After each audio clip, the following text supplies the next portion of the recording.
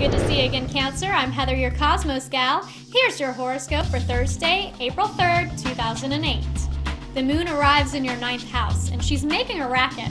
This inspires thoughts of travel, so why not go online and plan a trip? Consider going where nobody knows your name. I guess that bar in Boston is out. But make sure you're going to some place, not running from someone. They have a way of catching up. I have a story for that one, all right, but I'll save it for another time. I'm Heather, your CosmosGAL. I'll see you tomorrow.